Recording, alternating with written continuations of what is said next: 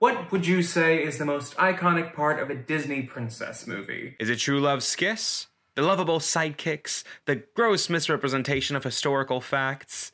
All of these are valid answers. But I believe that the biggest ingredient in the stew pot that is a classic Disney movie are the songs. More specifically, the princess songs. Can you imagine Snow White without Someday My Prince Will Come? Moana without How Far I'll Go? Mulan without Reflection? Never mind, they actually did do that one. Even though the three original Disney princesses each had songs of their own, it wasn't until The Little Mermaid and the Disney Renaissance that the big princess songs became, a thing. This originated from The Little Mermaid being brought in from the musical theater realm by Howard Ashman and Alan Menken. In fact, it was such an obvious transfer from musicals that the two had originally dubbed Part of Your World as Somewhere That's Dry after their iconic Somewhere That's Green from Little Shop of Horrors. Yes, these are the famed I Want songs, if you couldn't tell by them outright saying, I want so-and-so, be it adventure in the great wide somewhere, or to be up where they walk/run. And yes, the male leads got them too, but it's the princesses that are the most remembered/marketed. And all Disney princesses trademark get one in their original movies, even Merida, who doesn't even sing. Well, all but one of them. Today, we're talking about Jasmine, Disney's secondary princess. I'm a secondary princess in a secondary role. The spotlight's on the guy who rubs the lamp. Now, when I say secondary princess, I don't mean to diminish Jasmine's role in Aladdin and in the Disney brand as a whole, but rather to highlight how she is the only Disney princess, trademark, who is not the lead in her original movie. Arguably, she's not even the deuteragonist, with the genie being more of a part of the action than she is. Potentially, it was her reduced role in the story that left her without a solo, with her only taking part in A Whole New World, which kind of leaves her without a signature sound that is iconically and wholly hers. The lack of a song for Jasmine makes her stand out somewhat amongst the other princesses. Even in Wreck-It Ralph 2, she's weirdly absent from the frame as soon as they start talking about how all princesses suddenly get backing music in a spotlight when they sing about their dreams. Her lack of a solo might be put down to her not being the lead of the movie, but even Meg and Esmeralda get their own songs, even though they're neither the lead nor princesses. With the only other exception to this rule being Nala, who is not a human, so feels like an exception herself.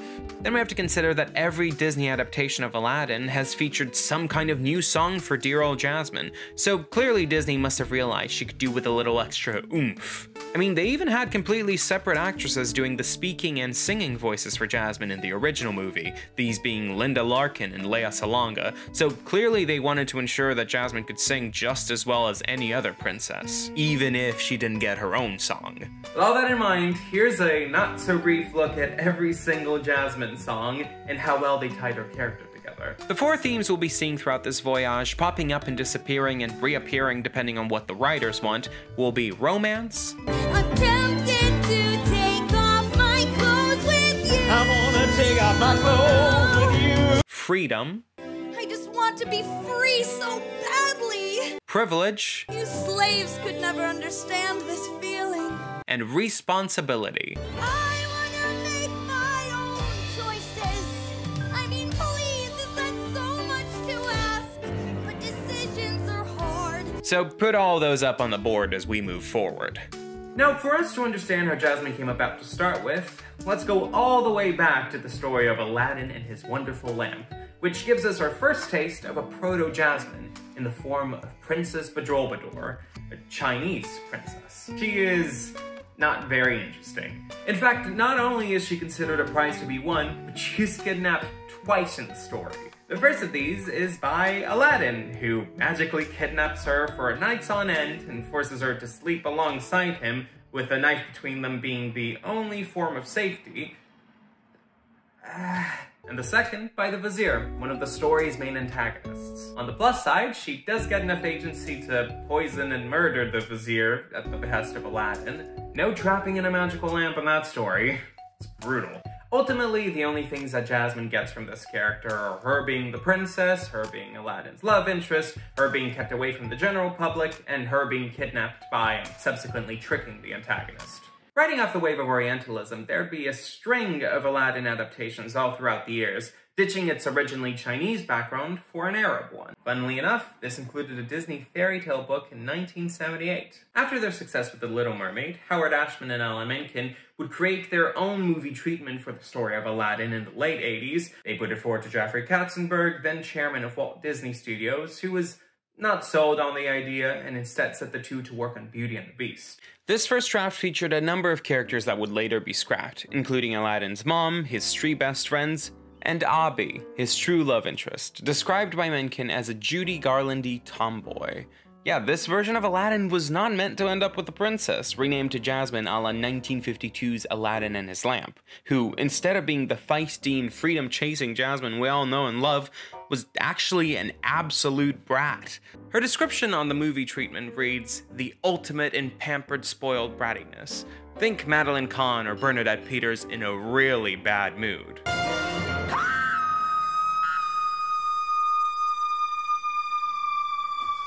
This interpretation of the character is how she got her very first song, Call Me a Princess, which is all about how unapologetically obnoxious she is. Call me a princess, I don't care. Call me obsessed with nails and hair. Only concerned with what to wear. Shallow and so blasé. It's a fun little number where she brags about how she's obsessed with superficial things and how she always gets her dad to do anything she wants.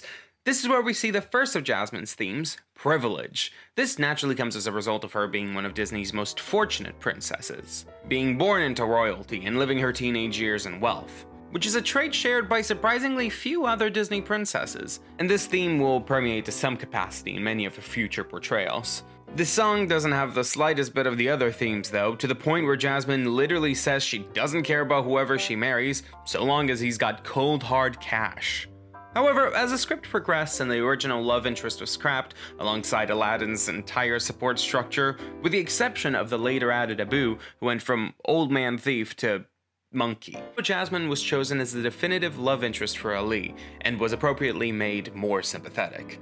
As her outward brattiness got removed, so was Call Me a Princess, as fun as it was. But she never did get a replacement. How come? Well, long story short, Aladdin received many reworks until it was finalized. So many that only 3 of Ashman and Menken's songs actually made the cut, with the movie's other 4 songs having been created by Menken and Tim Rice post Ashman's tragic death.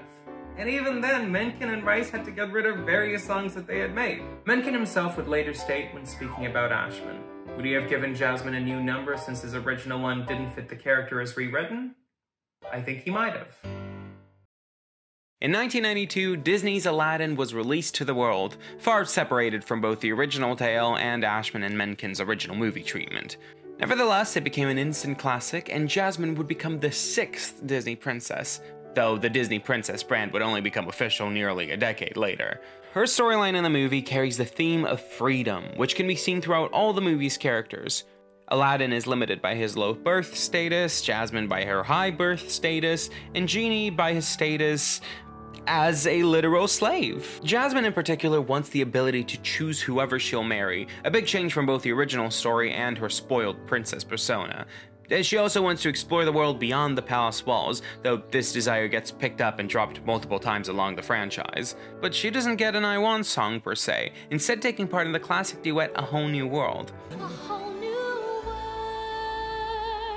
Though this isn't a solo for her, it is her most well-known song. And besides obviously including romance, it is also directly related to her wants, with Aladdin giving her a preview of the freedom she so desires, and her being enamored by it. But it's not quite an I Want song, unlike One Jump Ahead Reprise, where Aladdin gets a moment to reflect on how he wants others to see him beyond his financial status. You see, an I Want song usually sets up a character's storyline, what they're so desperately yearn for that they just have to sing.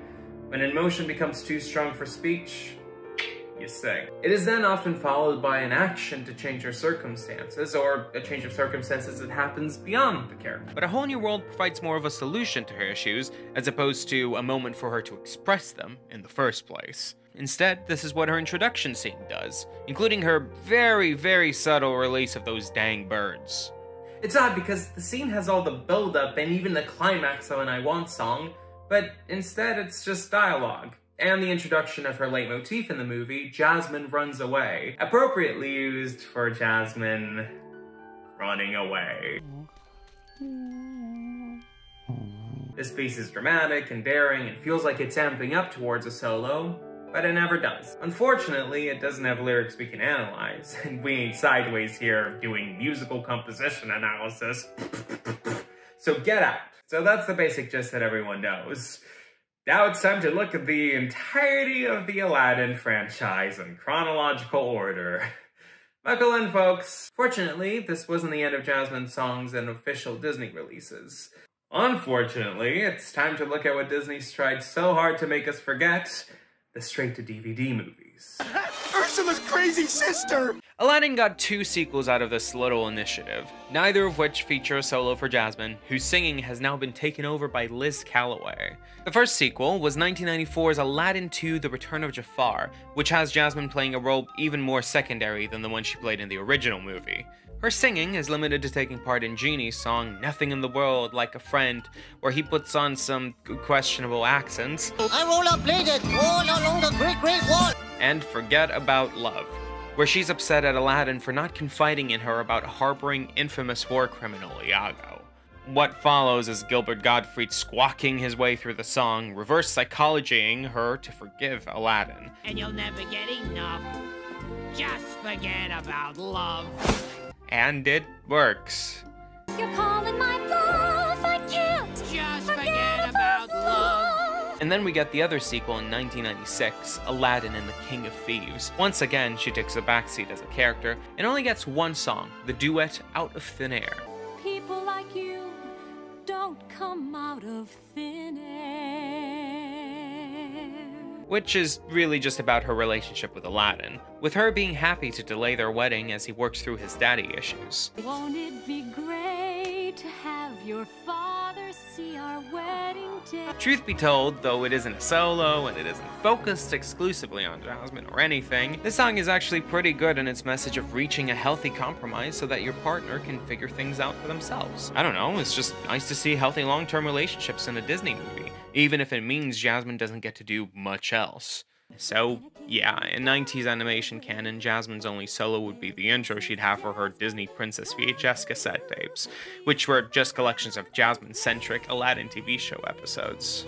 Let's play princess, flying around and around. It may sound like an absolute jam, but it's also the exact same song that was used for Ariel's tapes with appropriately changed lyrics, so I don't know if I can really count it. Let's play princess, splashing around and around. In the meantime, 1993 would debut the first ever onstage adaptation of Disney's Aladdin. It wouldn't be on Broadway, and it wouldn't be on a Disney theme park, but rather on ice. This was Walt Disney's World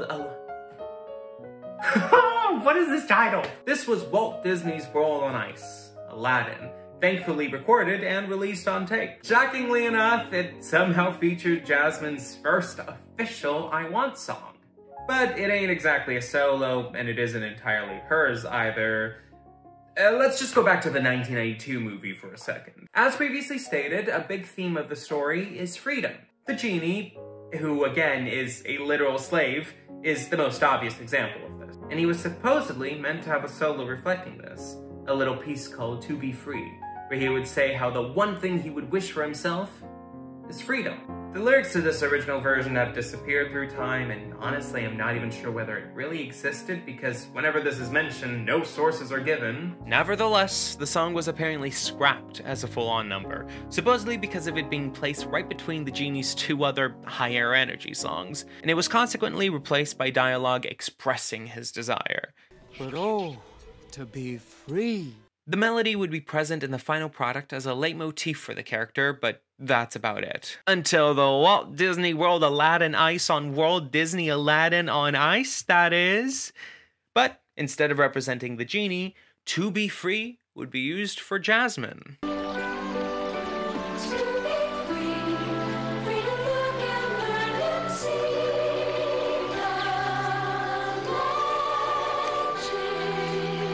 And And yeah, it's sung by a chorus of unseen voices and not her, but still, look at her go. I'd say that counts as a solo number. This version only has a couple of lyrics, which are both pretty vague and really difficult to hear. These were the lyrics Jack and I were able to transcribe, but like, they could be anything. The inclusion of the song gives Jasmine a proper I want moment, and it's actually how the show opens up, or at least how the recorded version does. Oh, it'd be wonderful to see the world outside this palace. To be free. It's sweet, it's powerful, it's brief, but strong nonetheless. The themes of freedom obviously connect to Jasmine, and they even feature that super subtle bird release here, but even so, it's still a recycled song. And for all we know, this might have even been the original lyrics that the genie was meant to sing, especially because it is used again for a duet between the two leads, as its lyrics really are so vague that they could be used for any of the story's leads. Finally, in all likelihood, this song was probably only included to give Jasmine's performer, Olympic figure skater Christy Yamaguchi, more time on stage, which she makes the most out of. The fact that they also gave her a whole new world solo as she daydreams about her dreamy boy from the market also shows how much they wanted to milk her casting in the show. Also, do yourself a favor and watch all of the show on YouTube. It's interspersed with these really cheesy clips of the performers walking about Cairo, because apparently the movie's cultural background wasn't confusing enough as it was, and features some amazingly 90s green screen.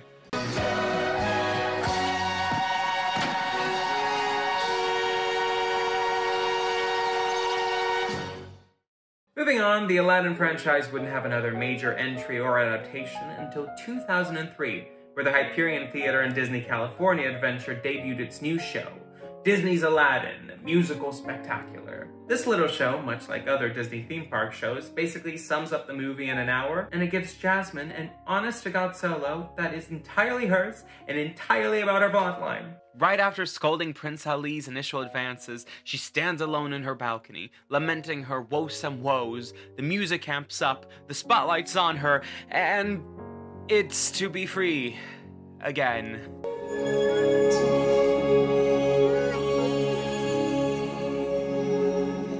But it's now been mixed with bits of the Jasmine Runs Away theme from the original movie, perfectly incorporating the song into the rest of the Aladdin soundtrack. It even got brand new lyrics that are just for her storyline, putting the bird in the cage metaphor into words, thus becoming its own new song in a lot of ways. Lucky bird inside a gilded cage. It further differentiates from Disney on Ice's To Be Free by appearing later in the show, and instead of being empowering and exciting, it's more wistful in its musicality. This version actually tackles both privilege and freedom as themes. She acknowledges how she has everything she could possibly want, and how one would think she shouldn't ask for more, but maintains how the only thing she truly wants is freedom! And it only mentions wanting a true love at the very end, so it's still a song that's more about her than anything else, with Aladdin only showing up after the song. Ali,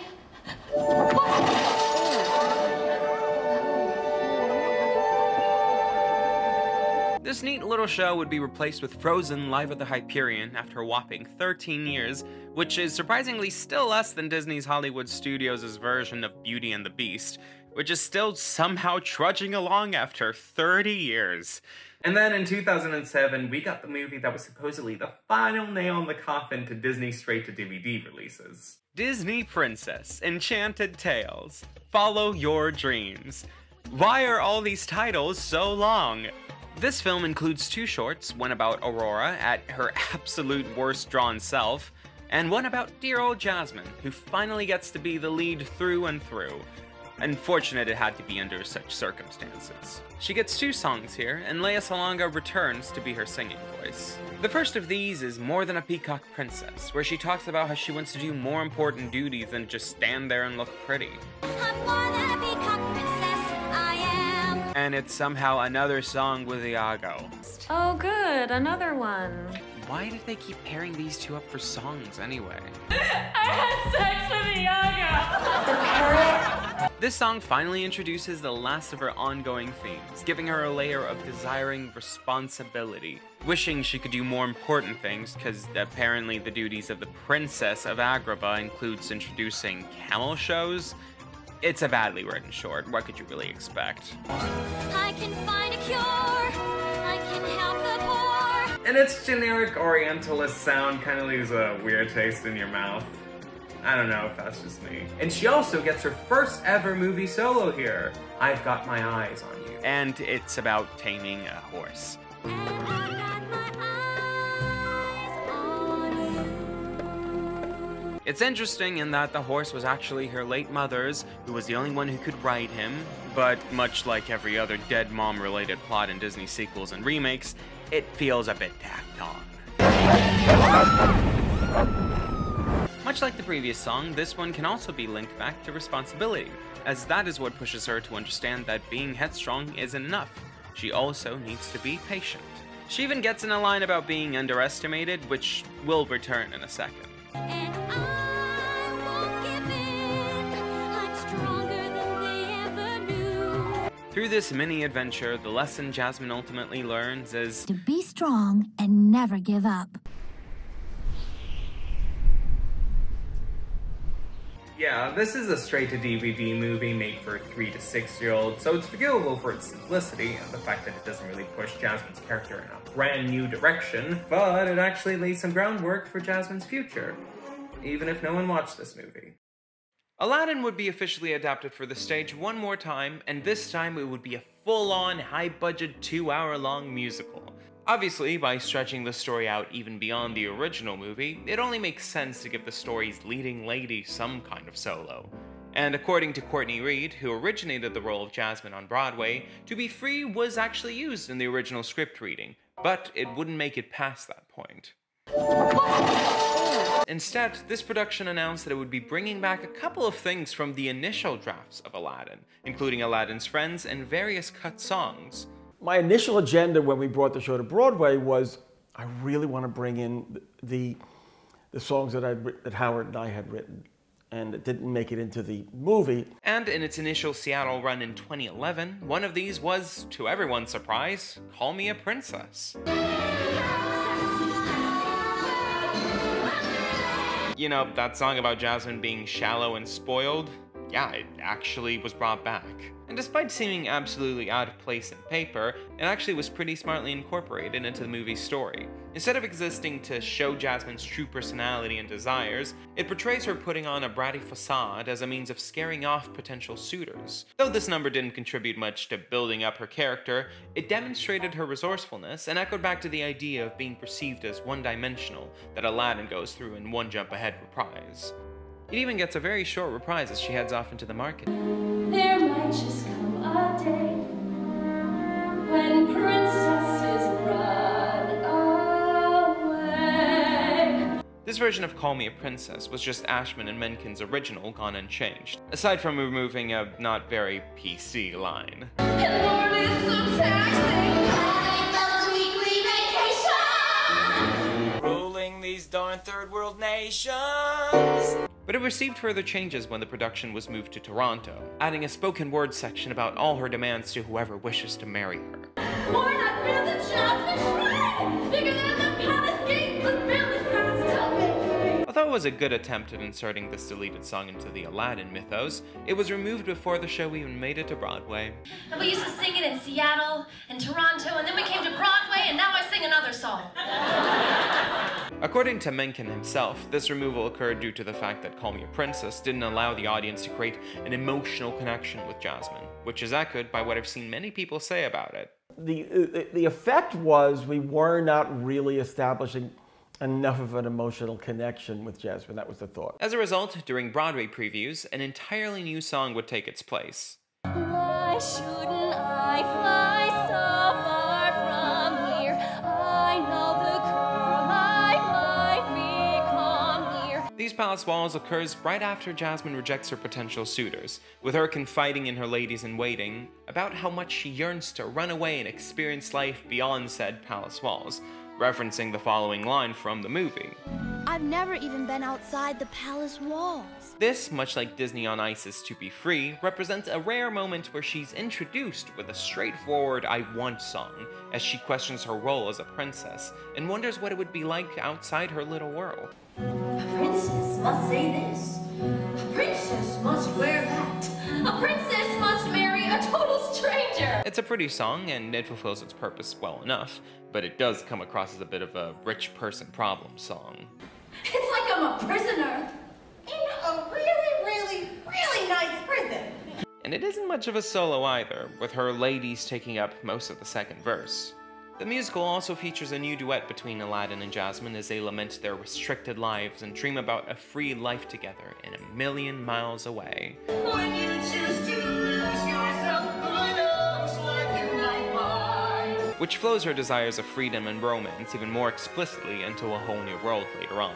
Although it does come quite suddenly considering these two just met. In 2013, Jasmine got brought into the 3D animation world, for better or worse, by appearing in the Disney Junior TV show Sophia the First, where she gets the song The Ride of Our Lives. Grab the carpet by the tassels, get set, jump on, and fly. Look, I don't even know what to say about this. It's about her teaching these darn kids how to drive a flying carpet. Left! It's listening! Ah! It's more of a tutorial song that to me sounds straight out of an 80s commercial. And obviously it's got no connection to the theme, so... And we finally reach the last stop on this magic carpet ride, the 2019 Aladdin remake. Unlike the stage adaptations of the movie, this straight up alters Jasmine's storyline. Her arc isn't just about wanting the freedom not to have to marry out of duty, but now it's been extended to her wanting to become the new sultan, with a desire of bettering the lives of those in Agrabah. It's them, the people. They make it beautiful. And yes, the overuse of terms such as modern and empowerment when it comes to this new characterization is a bit much, but having now gone through all these other incarnations of Jasmine, it's actually a nice bit of fresh air. As mentioned, her wanting more responsibility had been ever so slightly approached in Disney Princess, Enchanted Tales, Yabba Dabba Doo, and she'd even had the occasional line in other pieces of media about how the people outside the palace live. But incorporating it into the storyline of the original movie does actually give her side of the story a bit more depth. Like Legally Blonde the musical altering the ending so that it's Elle that proposes to Emmett, the remake changes the ending so that Jasmine doesn't just get to pick who will quote-unquote take care of her, but instead she gets to become the new Sultana. The solo she gets here reflects this new side plot. All I know is I won't go speechless. Speechless is divided into two parts, the first one happening early on in the film, with her dad and Jafar insisting that she must marry soon, and the second being near the end of the movie, as Jafar puts his evil plans into action. This division is kind of like Memory in Cats, with the setup of the song early on, and it coming back around as a 7 o'clock number. And it coming back around as the 11 o'clock number, closing out the character's plotline with an emotional high. Don't you want to underestimate me? This song was based on Jafar's line from the original movie. You're speechless, I see. A fine quality in a wife. I will never marry you. And it shows Jasmine wanting to break free not only from the laws that dictate her role in the society she lives in, but also from the coup d'etat that's happening literally right in front of her. It's definitely a valid song for representing her new role, but it has a few itsy-bitsy problems. Firstly, part 2 comes so out of nowhere that the movie literally has to freeze the scene so she can sing the song. Secondly, it's far removed from the rest of the soundtrack, lacking much of Aladdin's uniqueness in sound or lyrics, despite being made alongside Menken. At least it has the mention of sand and unbending rules, so it's a bit of a step up from Paul and Pasek's other major musical film, The Greatest Showman, where all but one of its songs can be removed entirely from its context. One could say that Speechless and The Greatest Showman songs were made with the idea of generating commercial success for their own tracks, as opposed to, fitting in well with the narrative of their movies. But that's a story for another day. Ultimately, Speechless just kind of sounds like the 11th track on a 12-track Kelly Clarkson CD. I know I'm being hard on it, but that's just because I think it could have been better. I genuinely really like this version of Jasmine and the remake as a whole, except for this song. I'll even defend how it's a bit on the nose, because I feel like with Jasmine's new storyline, there was no way for it not to be. And that's not necessarily a bad thing. I mean, it's not like her other songs were exactly subtle. I can find a cure. I can help the poor. Also, not gonna lie here, her wanting more than just freedom at least makes her seem a little bit less caught up in her own problems while people are literally starving to death outside the palace. Also, Jasmine was never really speechless per se, but I understand where the song is coming from in regards to people not actually hearing what she has to say. How dare you? am not a prize to be won. The song is good on paper and execution, even if it's well sung. So don't come for me, Naomi Scott stans. I know you're out there. She was also meant to have a short distant duet with Aladdin, a brief ballad that the two had learned in their childhoods called Desert Moon. Desert moon, light the way. Unlike Speechless, this song does fit somewhat into the sound of the music. It's entirely about their romance as opposed to their individual plot lines, but it's cute, with them singing about how, even when they're far apart, the moon and the sky still shows that they can find each other. But alas, it was cut from the movie, probably for it not necessarily advancing the story. Not that Speechless does, but whatever. And that's where Jasmine's songs have ended. In total, she has had 11 completely different solos / songs where she's one of the leads. 13 if you count the slight variations. It's a resume and a bit for Disney's secondary princess, huh? 2 of these address privilege, 5 freedom, 3 responsibility, and 6 romance, with the obvious outliers being Let's Play Princess and The Ride of Our Lives, which, honestly, I don't even know why I put them on this list. Jasmine's character has evolved significantly throughout time from her initial conceptualization, and all these songs reflect multiple songwriters' attempts, especially Anna Menkins, to bring her personality from dialogue to music. With a sequel to the live-action Aladdin being on the horizon, who knows if Jasmine will get another song to add to her pile. Whatever the case may be, let me know what you guys think. Which of these songs is your favorite? Do any of her solos compare to the shining, shimmering splendor of A Whole New World? Did I choose this really specific topic just so I could live my obnoxious Disney gay life? Who knows? I hope you've enjoyed the video. Like and subscribe for more miscellaneous musical content, and I'll see you guys next time. Hopefully it won't take as long next time.